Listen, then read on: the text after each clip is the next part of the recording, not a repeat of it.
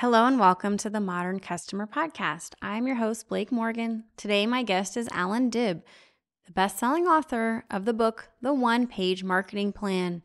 The book was a #1 best-selling book. It's an international bestseller and has been for the last 4 years. Allan helps businesses all over the world develop and improve their marketing capabilities using the one-page marketing plan framework. In the past, Allan has started, grown, and successfully exited multiple businesses in various industries. Allan grew his previous business from startup to 4 years later being named by Business Review Weekly as one of Australia's fastest growing companies. Today, we talk about how customer service and contact center leaders can be more savvy about marketing and how marketers can better understand what happens in the post-sales experience. Please enjoy Allan Dib.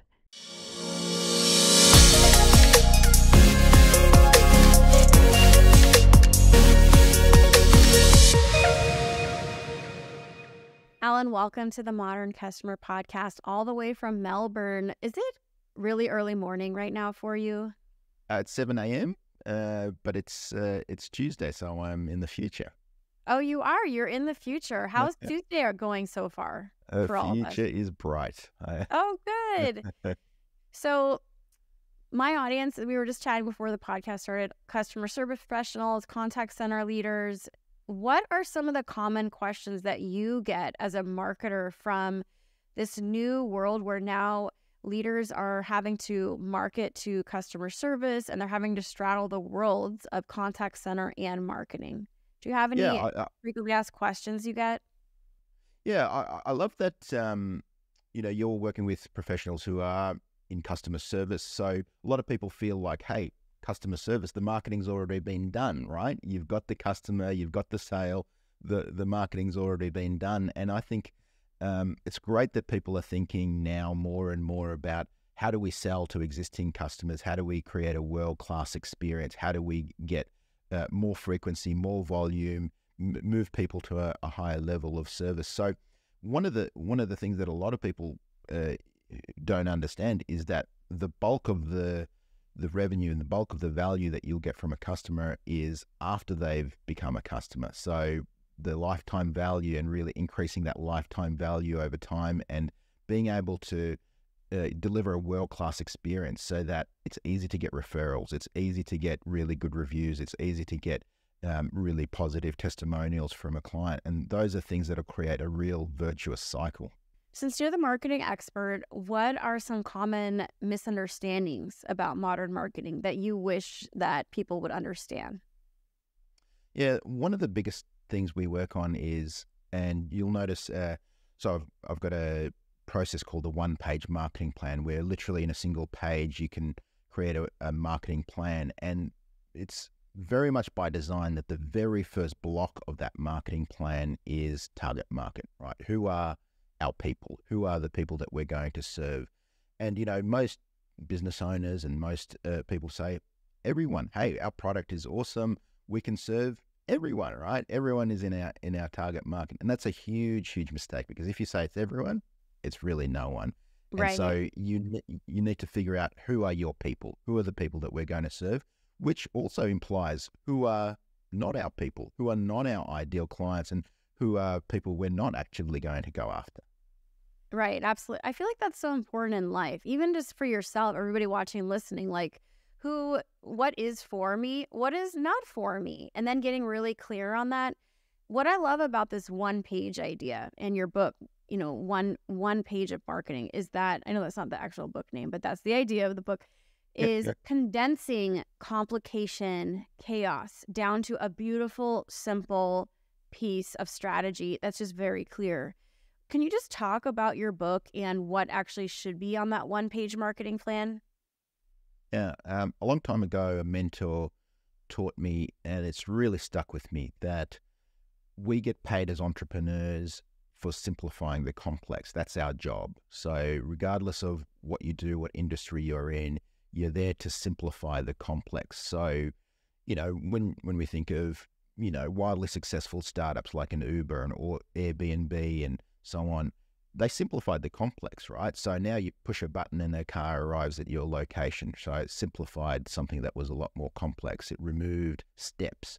So that to me is really the core essence of what we do as entrepreneurs. And so the book came about because from my own marketing struggles. So I was a dead broke IT geek, struggling to get clients in the door. And, I read every book, I went to every seminar, I did coaching, and I learned it via trial and error.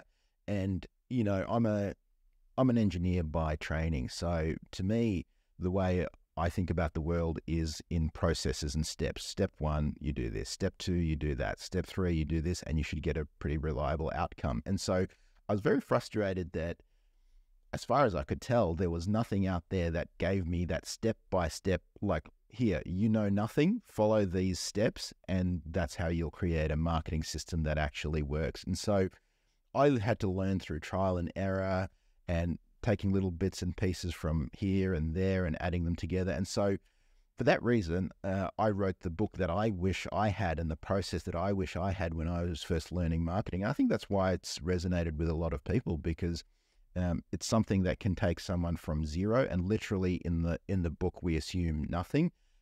We literally define what is marketing, what is a brand, and really very, very simply outline how to go from knowing absolutely zero about marketing to having a sophisticated marketing plan in the end. So that's really the origin of the book, and why I felt like putting it together in one page was just the best way, because most marketing plans are super complex, super long. You need a consultant, all of those sorts of things. And so if we have a one-page marketing plan, that makes it really easy to update. It's something that we can share with our team. We can share with our suppliers and vendors. You're getting a new website, great. Hopefully your web developer's asking you who your target market is, about your messaging, about how you're reaching your clients. And so great, you can share with them your one-page marketing plan. Really, really easy to do. Alan, so because you mentioned it, you said that one of the things you do, step 1, is you just simply ask with the reader, like, what is marketing? What is branding? Can we do that exercise together right now? Of course. All right. So well, let me ask you, what do you, when you hear the word marketing or when you hear the word branding, what comes to your mind? What do you think of? For branding, that's more of an intangible, but for me, it's similar to customer experience. It's how are you making the customer feel? And I like to break it down really simple, like, oh, it's a vibe. Like, that's not a very business-minded term, but what is the vibe you create for a customer?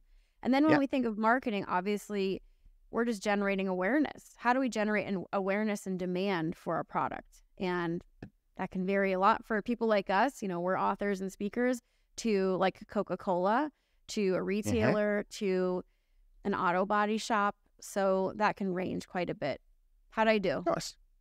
You did very well. I'll give you my couple of simple definitions. So, I'll read this little paragraph straight out of the book where literally the heading is, what is marketing? Because a lot of people confuse marketing and branding, and a lot of times we've all been confused into thinking this is much more difficult and complicated than it really is. It's really simple. Like, as I said, it's very easy to make something more complex. It's really hard to make things simpler. And so really that's my job, is to help simplify the complex. So here's what I wrote in my book. I'll just read the little paragraph, which gives you basically a jargon-free definition of marketing. So, if the circus is coming to town and you paint a sign saying circus coming to the showground Saturday, that's advertising.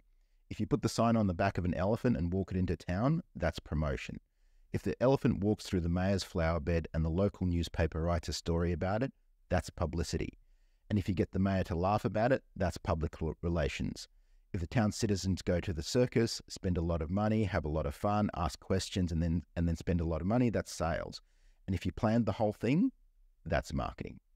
So really, marketing is the strategy that we use to get our ideal clients to know us, like us, and trust us enough to become a customer. So we're looking for ideal clients, and we want people to know us, like us, and trust us to buy from us. So all the other stuff that we often associate with marketing, the advertising, the social media, all of these things, these are tactics and these are important.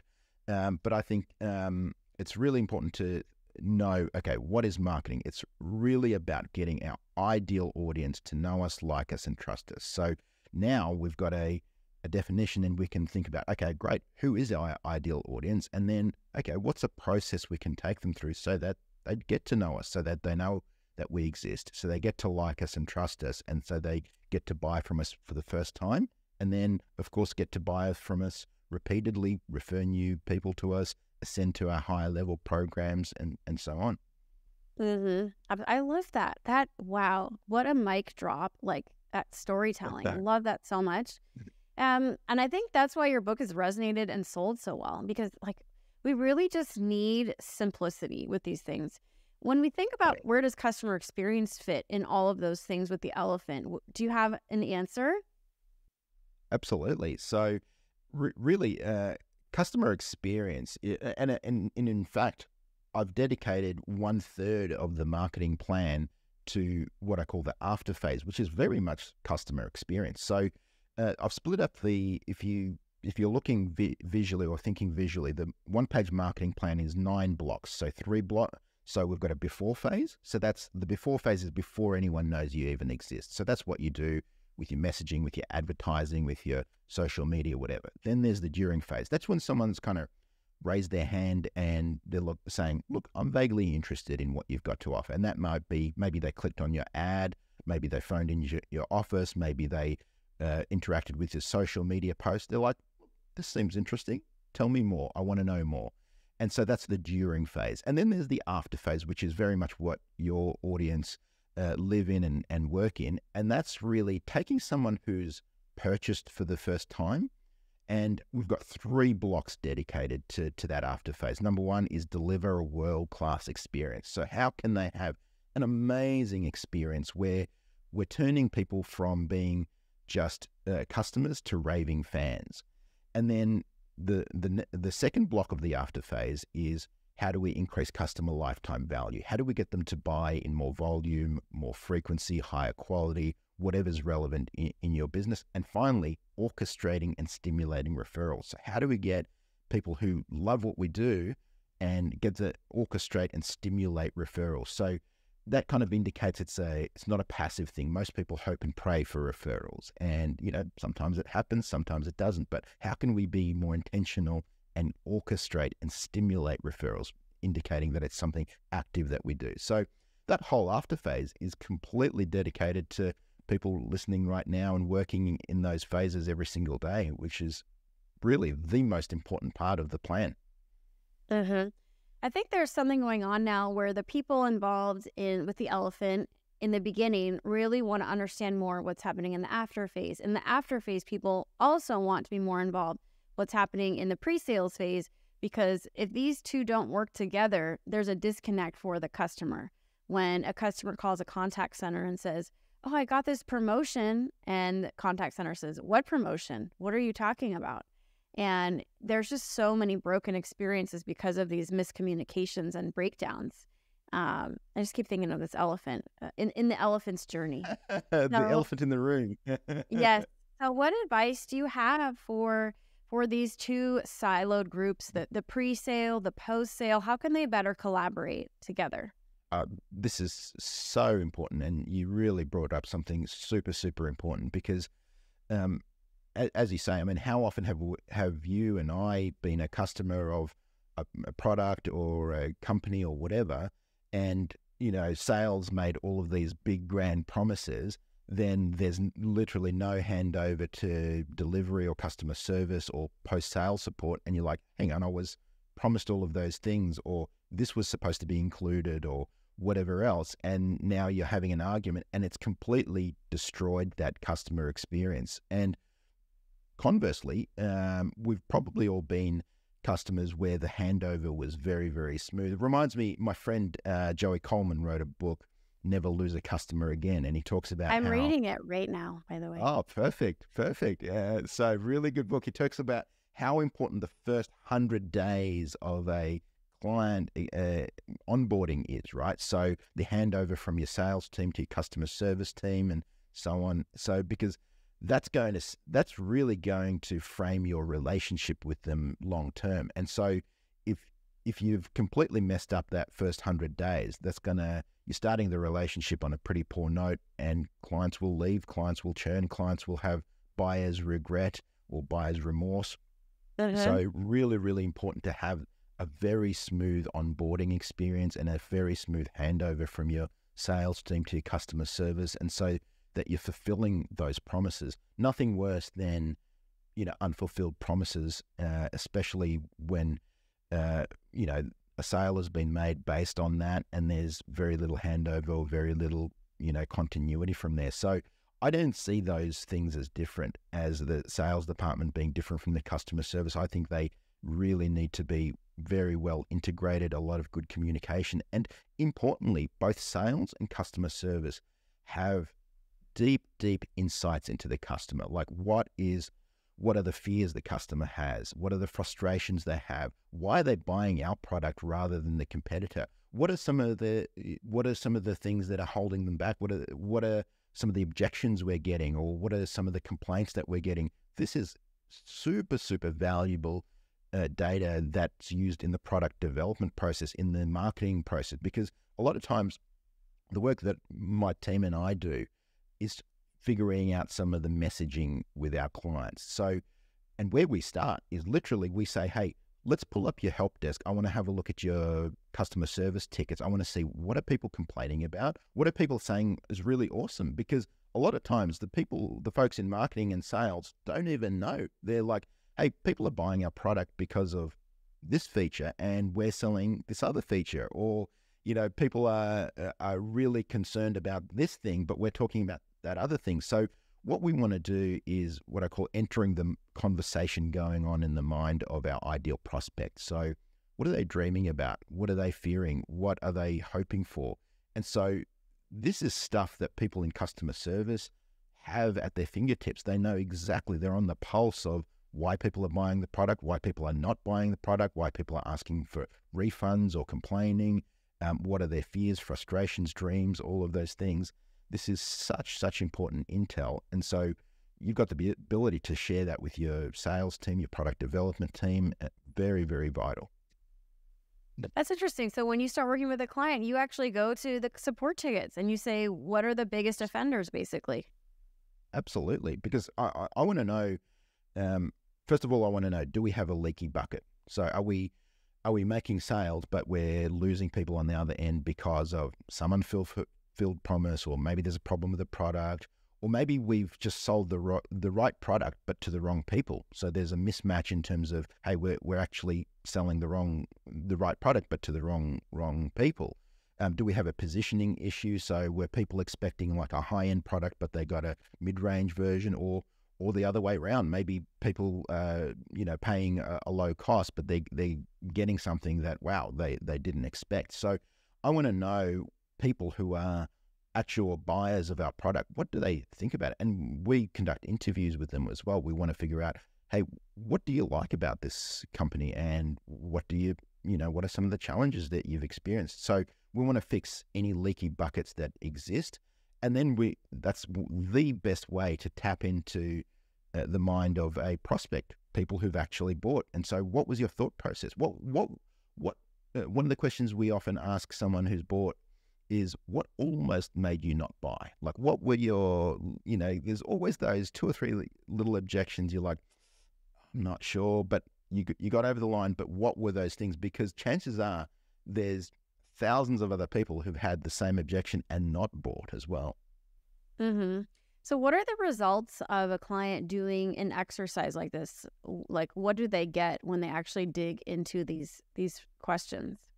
It's very, very eye-opening. And a lot of times the business leaders have no idea of what's going on inside of the customer service side of things. And sometimes they're very shocked about what's going on. Some of the Band-Aid kind of solutions that are being applied and things like that. So often they're embarrassed and they're shocked, but sometimes they're also pleasantly surprised. They're like, hey, I didn't realize customers valued this part of our product. Like we keep getting really good feedback about, this part of our product or this part of our service, in which case there's a missed opportunity there. We should be talking about that in our sales and in our marketing. So it goes both ways. But I think every business leader should spend some time every month answering help desk and support tickets and being on the customer service line. That's one of the best ways to really be on the pulse of what's actually happening in your business. Do you think there's a culture shift or a culture difference in a company where the leaders are happy to do this versus where leaders really don't want to be bothered? They felt like, I didn't sign up to work in customer service. What's the difference in culture there? Well, absolutely. I think it's hugely a huge difference. So leaders who care about the customer experience and who, are not above spending some time in customer service and knowing what's going on with the customer, they're going to have a much, much bigger result. So those who feel like they're above it or don't have time for it, whatever, I mean, what is more impactful in your organization than your relationship with your clients? I really can't think of anything. And so to me, the whole role of a CEO or a business leader is to remove bottlenecks from the organization. So, and bottlenecks can be, sometimes in sales, sometimes in marketing. Most of the time when I start working with a client, I'll ask, where do you think the bottleneck is in the business? Because if there were no bottlenecks, we would be scaling massively, massively fast. And most of the time they say, we're not getting enough leads, or we're not getting enough sales, or we're not closing enough, or whatever. And then we really start digging into the numbers, and I'm like, you're losing a lot of customers each month or each year or whatever. I'm looking at the numbers. Why do you think that is? And so when we start digging in, often there is either a problem with the product or the way that the product was sold. Maybe the product was sold too aggressively to people who really couldn't afford it, or they just weren't an ideal client, or there's a problem with the product, or the customer service is not great, or whatever else. And so really plugging that leaky bucket is such an important part of what we do. And even though it's really not marketing, right? So it really is not marketing in the traditional sense, but it really is. It's like, let's get our base sorted. Let's plug that bucket before we pour more water in, because we can turn that tap on. We can get that bucket filled up, but it's going to cost a lot if we keep getting clients in and then they fall back out. Some of these big companies, they're so big that it just feels like to even start digging into the support tickets, it's just such a massive undertaking. Do you use any type of technology to do this, or do you just do it manually? Mostly it's manually. We look for recurring patterns, really, and they're generally not hard to spot. If I look at a month's worth of your support tickets start flicking through, I'll usually start seeing recurring themes pretty often. It's like, guys, I cancelled my plan and my card got charged again, or this is broken or whatever, and you start seeing patterns pretty quickly. I'm sure that there'd be technologies emerging, especially with AI and everything like that, where we may be able to suck in the whole months of tickets and be able to see recurring patterns. I'm sure that's not too far off. I haven't seen anything just yet that does this, but really it doesn't take a lot of effort to start reviewing tickets manually and just seeing, even if you didn't read the ticket in full, or the support desk replies in full, a lot of times they'll categorize them into sections. So this was this was a billing dispute, this was a complaint of some sort, or some broken product, or a return, or whatever. So, and that can often tell us a story as well. Like if 90% of our tickets are about a shipping issue or whatever, okay, we can now sort of hone into that a little bit. If you had one message for our audience, one closing message about modern marketing that so many are just missing, what is one message you could leave us with before we get into the rapid fire fun round? So if there's one message I would tell people, is that no one knows how good your marketing is before they buy. People only know how good your marketing is after they buy. So what does that mean? Your whole goal, especially as someone in customer service, is you're in a marketing role, right? So before they buy, they don't know how good your product or service is. And so that I think that's a really, really powerful concept to walk away with. The second thing I'll add to that is everybody's in marketing, right? Everybody is in sales. Everybody is in marketing. I think anybody in an organization is authorized to bring in more sales and more revenue. And so that's a large part of what you do. And you're in the most important part of the marketing plan in the business. So it's not something that, it's a big mistake to think of that as a post-sale kind of thing, as an after a sale thing. No, this is something that's going to retain revenue, retain clients, and potentially increase it over time. All right, Allan, let's do a little rapid fire before we let you go. Does that sound fun? Are you ready? Sounds great. Let's do it. Okay. All right. First question. What does your morning routine look like? I spend the morning I start with a green tea, and then I'll read for about 40 minutes. Wow. Okay. Wonderful. Do you have a unique leadership hack that helped get you to where you are today? Yep. Hire only A players. I don't work with B or C players. Oh, that's good. What do you do to relax at the end of a hectic day? I work out, and I have a forest nearby where I love walking. What is your favorite leadership book or resource? John Maxwell. I like his book. I can't remember the name. I think it's Thinking for a Change, if I'm not mistaken. So he has some really, really good leadership material. I love his books. Oh my gosh, I'm reading some right now. What's your idea of perfect happiness? Perfect happiness is when you're not wanting anything else. What is one mental health strategy for managing hard days?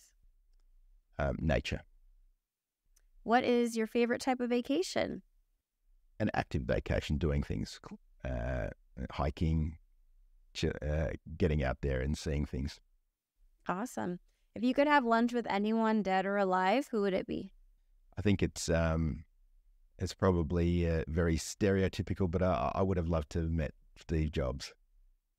If you had to describe your outlook in one quick motto, what would it be? Just do it. I love that. Well, this has been so fun. And gosh, I feel like I need to go to Melbourne and take one of your workshops. Maybe you'll come to Los Angeles and you'll do like an entrepreneur workshop and I can take it. You don't have to come to Melbourne. We do them online all the time. So you're very welcome, Blake. Okay.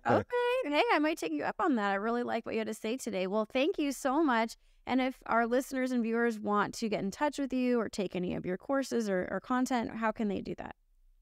Sure. So the book is the one-page marketing plan. It's very popular on audio, so it's on audible.com. Our website is successwise.com. You can join our mailing list, and we send out free tips every a couple of times every week. So love to see everyone there. All right. Well, thank you so much. Everyone has been tuning into the Modern Customer Podcast. Until next time.